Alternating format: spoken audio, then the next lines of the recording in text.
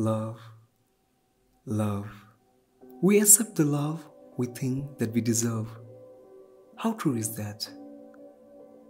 Maybe the whole essence of life is how much love we were able to experience in our lifetime.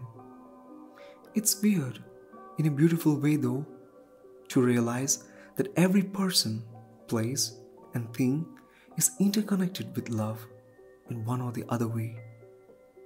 Why is it suddenly that everything I see and hear is about love? What do I perceive love as? It is hidden everywhere, in the words unsaid, in the strands of hair, in the layers of skin, in the whisper, in the touch, in the eyes, even in the unusual like the heartbreaks.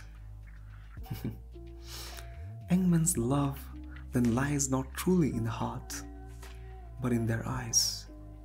Though they say teenage love is not real, I find it to be the most beautiful part of one's life. So, is it that the ultimate form of love is the God Himself? Love is God.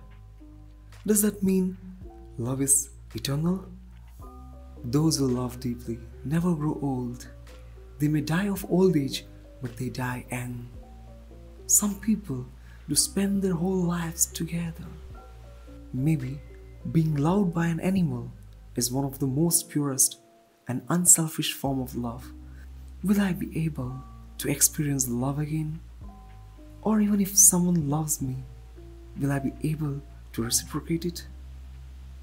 Or will I search for that person in everyone? But it's the universal fact that for each act of love you give, you'll receive that love back tenfold. They say that, just like a boomerang, it all will come back to you. That love is never wasted. Like the sunflowers search for the sun to bloom, everyone searches for love to get healed.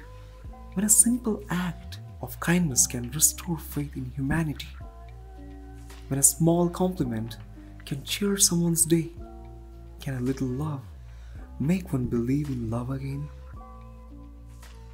Or maybe the love that I'm searching for is within me the whole time, and maybe it should start within me. For that one magical and blissful thing is love, which we all die for.